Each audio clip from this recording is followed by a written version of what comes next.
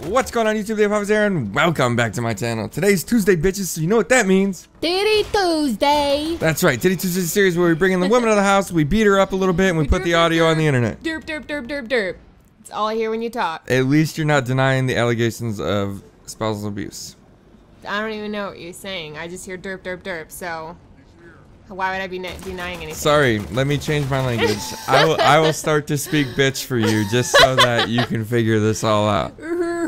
Your laugh, like, it goes way past the limiter every time. I can't help it. You gotta chillax with that laugh. So you got way addicted to another show off of the good old classic family network of MTV.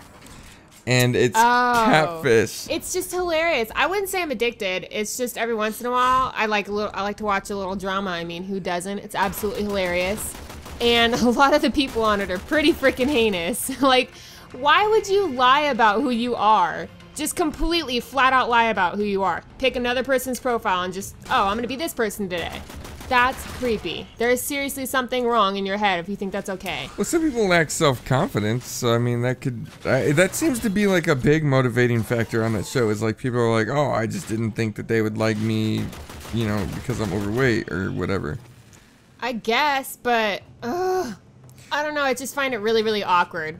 It is there's awkward. So many people that do it. It's nuts. Yeah. They're in their like what, third season now? Are they? I want to say they're in like their third season because the second one is what I'm going up on. Oh, I thought there was only one season. No, there's a lot of more episodes. Well, we were talking about it because you were watching that shit tonight while I was sleeping the day away.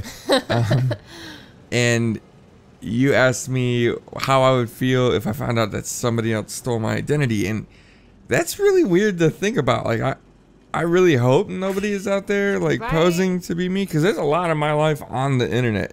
Like it wouldn't even be hard, because it's not like these people are knowing shit about the people either. They're just going to random like Facebook pages, collecting these people's pictures, and then becoming them. Yeah. And it's what I don't get is, okay, say someone made another profile of you, and well, say you met someone at school and they're like, oh, hey dude, I'm gonna add you when I get home on Facebook or whatever, in case you guys are talking or whatever. And how does when they type in your name, wouldn't it freaking cause a red flag if there was two Matthew Davises with almost like the same picture? Okay, you're fucking up, because these people aren't stealing and way to just drop my full fucking name. But oh, whatever. I know.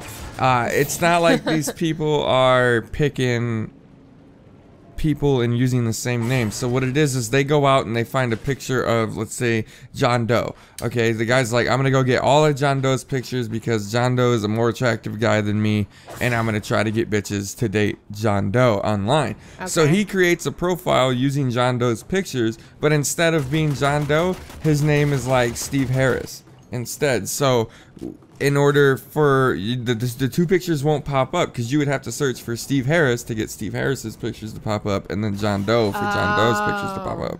Yeah. So somebody could have pictures of me and say that their name is, you know, Frank Stewart somewhere, and it's just creepy. It's just so odd. Oh gosh, like you wake up every morning and go online and check someone else's social media stuff. Like, that's not yours. No, they think you're someone else. It kind of is theirs. Ew. Right? They create it because all of these people, the one thing they have in common is that they all act like themselves. They just have a different picture, right? So it's all their actual personalities. It's just a different picture. I really hope that if somebody's got, you know, a replica of me out there, they're at least somewhat of a badass. And, you know, like, I would hate to be some complete weirdo, you know, like somebody like somebody creates a new image of you and he's just like a meth head or something. Like, that'd be absolutely horrible if, like, that's the image that somebody created with your identity. God, what would be your first reaction though? Like, I don't even know what I'd do. I think I would catfish the guy. Really? Yeah, I think that's what I would do. Ooh, that would be good. I would catfish the fuck out of them if they were doing me, and then I would get them to eventually meet some way somehow. Oh, that would they're be gonna shipwreck. that would be okay. Look, that would be the primo episode for that show. Yeah. Is to say like one of these dudes that had their identity stolen or whatnot finds out, catfishes the guy, contacts the show and be like, I want to meet up with this bitch because he jacked my identity, and then they finally get you to meet up. The dude thinks he's gonna meet some chick, and all of a sudden the guy whose identity he stole gets out of the car. That would be absolutely ape shit. Yep. I just made MTV millions of dollars. Yeah. Do you think they'd really do it though? Like, why not? That would be the best show? Episode they could possibly have. I know, but that's kind of not the point of that show. It's the the show's point for dating, like actually. No. Meeting, well, yeah. right? Well, that's the thing is you. So let's say somebody takes my identity. I create a female, and I quote unquote date this guy to make him think that it's a woman on the other end, so I catfish him into giving me my identity back. It's a scam within a scam. Yeah. Oh, that'd be so It's good. way better than the shit that's currently going on. Yeah. Because I'm not I don't know. I think the show's kind of stupid. The way I see it, I just don't see how people are so goddamn retarded. Yeah. Because it's like, why are you talking to somebody for 10 plus years and you've never once been like, hey, can you send me a picture of you and write on a note card my name so I know it's a genuine picture? You never once said that. Or like, let's fucking meet up. Like, motherfucker, look, if I'm talking to you and let's say we're fucking talking online or whatnot, you got like 10 emails. After that 10th email, we either A, need to meet somewhere so you can prove who you are, or B, you're done talking to me. You're not gonna string me on for 10 fucking years. I find it so odd that people get so involved with these other people that they don't even know, like, yeah, you may know something about them, but do you really? Because they could be someone completely different. And I just find it really odd that these people, quote unquote, fall in love or fall for these people. And it's like, you don't even know who they are. You've never met them. Half the time, they're not even the person that you think they are. Well, that's kind of what happened to me in a way, just not on the internet with the ex-wife and everything. Is like we got to know each other through letters for a good chunk of time, through letters and phone calls, and that's, you know, and then we ended up getting married and living together, and we were completely different people from what we expected. That's so weird.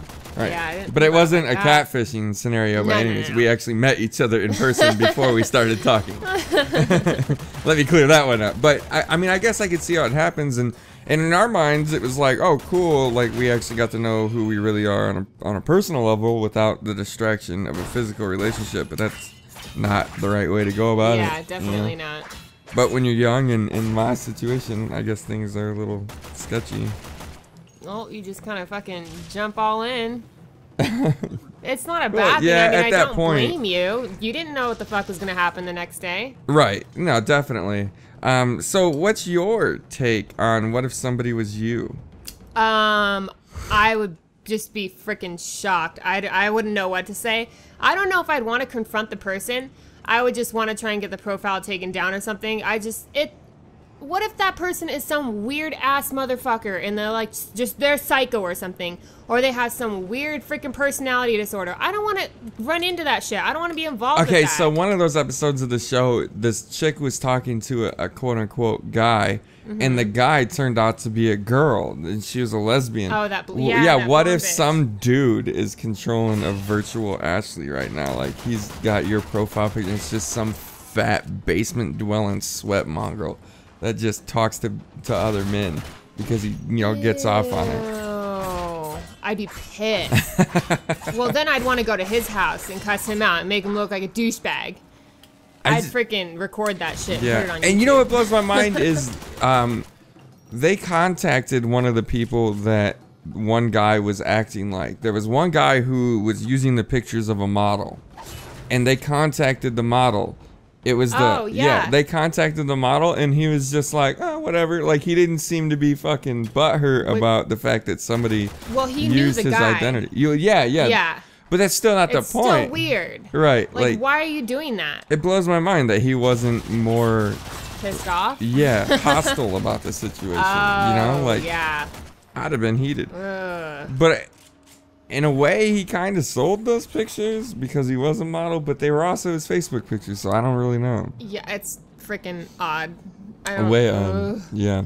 To think that there's that many people out there that are willing to, A, get really serious and committed to people that they never ever met. Yeah. I guess that's where my story. Or hardly ever have the chance of meeting. That's where my personal story differs from this. Is I had actually met the ex-wife in person before we talked.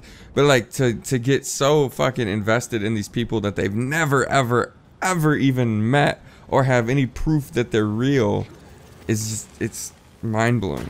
It's freaking weird. I don't know. Ugh. I don't know how people do that. Like, you don't truly know the person unless you've actually hung out with them.